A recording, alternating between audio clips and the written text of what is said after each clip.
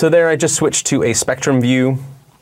This is the spectrum analysis of that audio file. So if we were to hit play,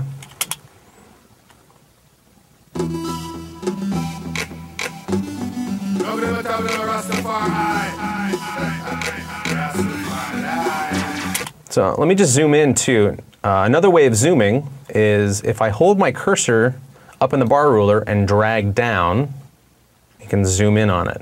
Now what's great about this, you can see off to the left are hertz. This is the left side and the top is the left side, the bottom is the right side. This is a stereo file. Let me just move this box out of the way.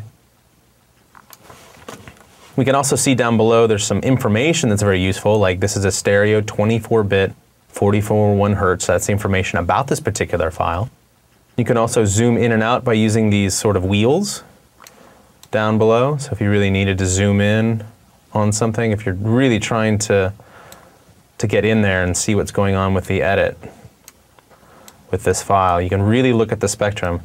And you'll see like that the louder or the heavier a sound, the more blue it gets, the more, so you can see really the depth of the bass down at the bottom.